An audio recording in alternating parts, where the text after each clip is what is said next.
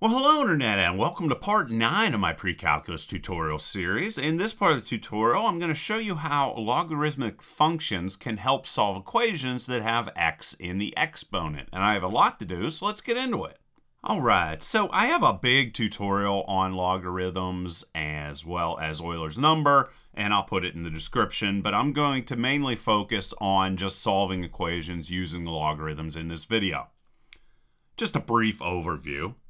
Okay, and as I'm sure you're well aware, exponents tell us how many times to multiply a number times itself. So for example, 2 to the third is equal to 2 times 2 times 2, which of course is equal to 8.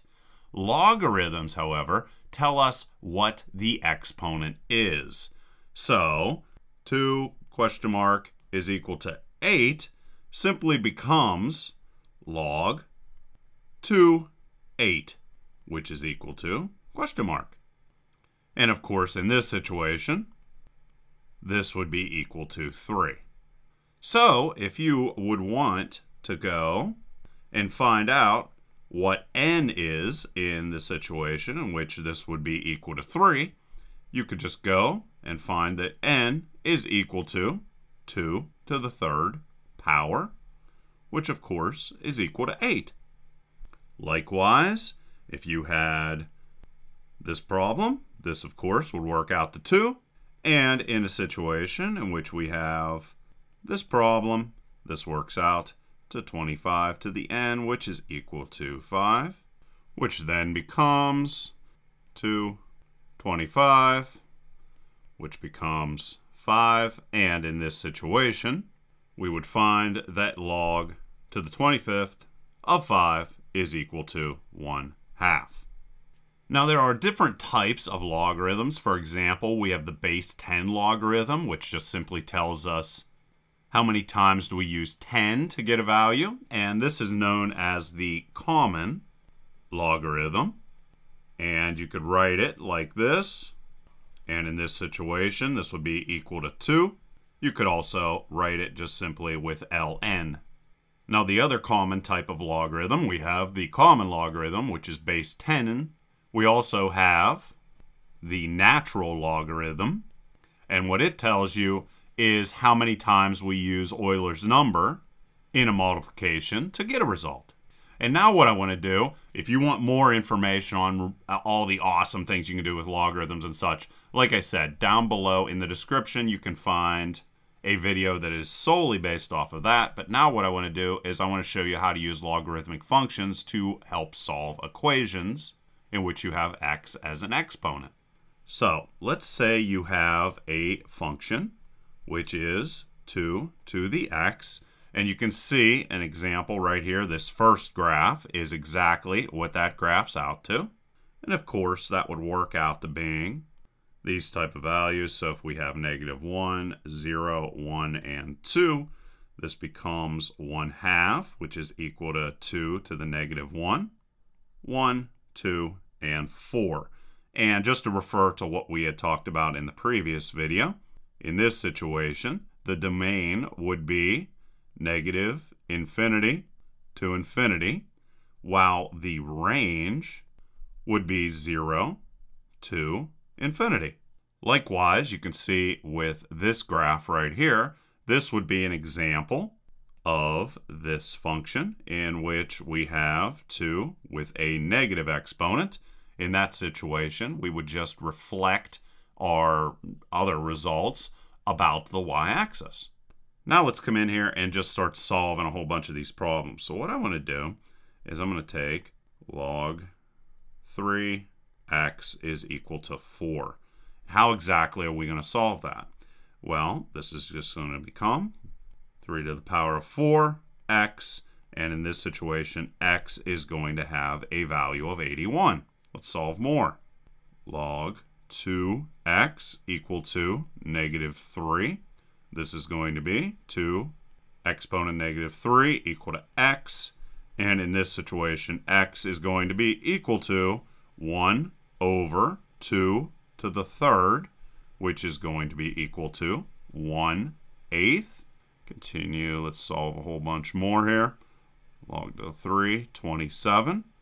X To find that, we go 3x is equal to 27. And of course, in this situation, x is going to have a value of 3. I'm just going to continue just solving a whole bunch of these problems. So log to the third, just so you can see an example of just about everything you would see. There's x again. This becomes 3x equal to 1 over 9. And 3x can be converted into 9 with a negative exponent. Then what we can do is transform this in 3 to the 1 x equal to 3 squared negative 1. And in this situation, anytime you have exponential expressions with an equal base, so for example, if ax is equal to ay, then you can state that x is equal to y. And so we can do that.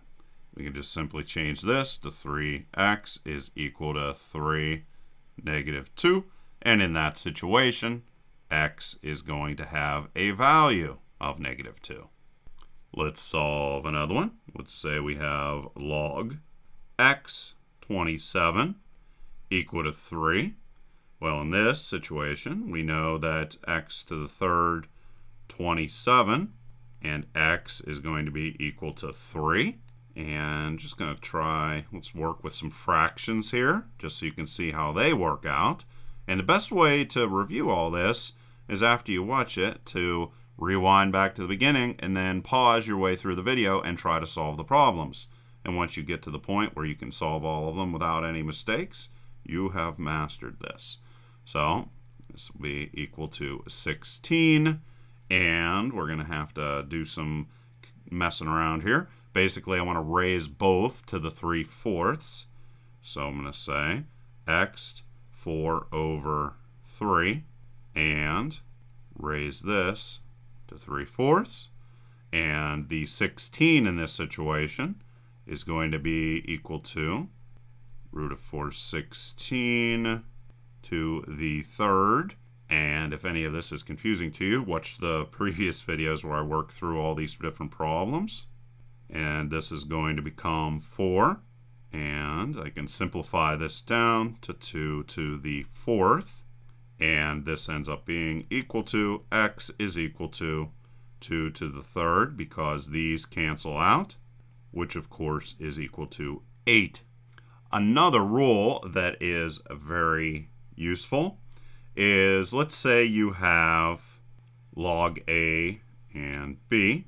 This can be rewritten as either the common log over common log A, like this, or log, which would be the natural log, B over A.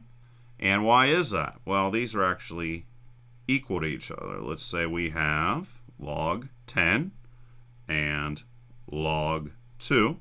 This is equivalent to our common log with the same exact values. And if we go and work out the math on these, you're going to see that while these values are different, whenever we divide them proportionally, they are the same. And both end up simplifying down to 3.32. All right. Another rule that is useful is that the sum of the logarithms with equal bases are going to equal the logarithm of the product of the terms. Sounds confusing. Let me show you an example, and it won't be. All right.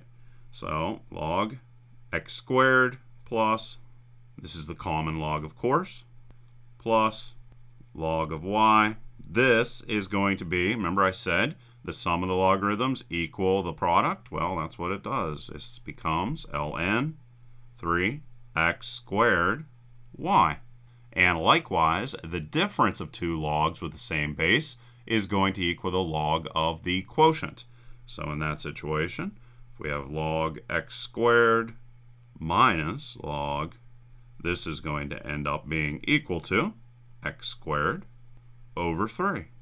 And let's go and combine them. So let's say that we have log x squared minus log of 3 and log of y. Well, that's just going to simply, we're going to combine both of those rules and get an answer of x squared y over 3. And let's go and do one more. It's very important to remember that logs and exponents cancel out each other. So for example, if we have log 10 to the third, this is exactly the same, or gives you a value of 3. All right, so there you go. I just wanted to really focus in on solving equations using exponents and logs so that you really solidify that. And we're pretty much done with pre-calculus. Like I said, it's probably important if you're not very, very well aware of how logarithms and Euler's number work. Look at the video in the description. It's a little bit of this video with a whole bunch more that's really cool. And also there is conic sections, which I've already made a video about. I also put that in the description. And the rest of this tutorial, which is probably going to be 2 more videos, is going to focus on all of the trigonometry you need for calculus. So like always, please leave your questions and comments down below. Otherwise, till next time.